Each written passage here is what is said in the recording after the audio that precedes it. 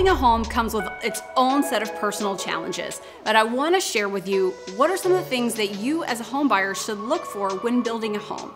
Now, of course, you want to walk your lot, but setting the best expectations for you up front is probably the best things that any realtor or agent could do for you. So one is going to be the home building process, the time frame that it takes and what it looks like.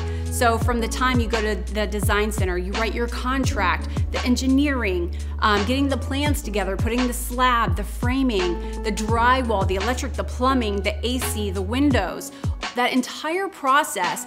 It's not likely that you've ever seen a home be built from scratch. The majority of us have already purchased homes that were in place, so you don't really think about what goes into building.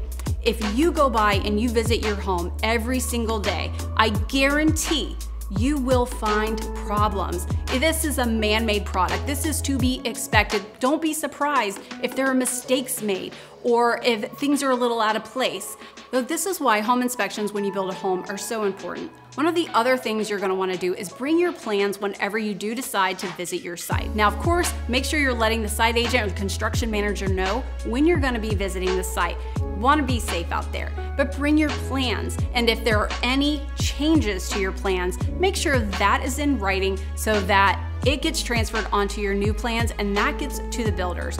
Yes, I have seen sometimes the wrong size window has gone in when building a home. It's okay, they can reframe it up. Things happen. What's important is to focus on making it right and moving the process forward.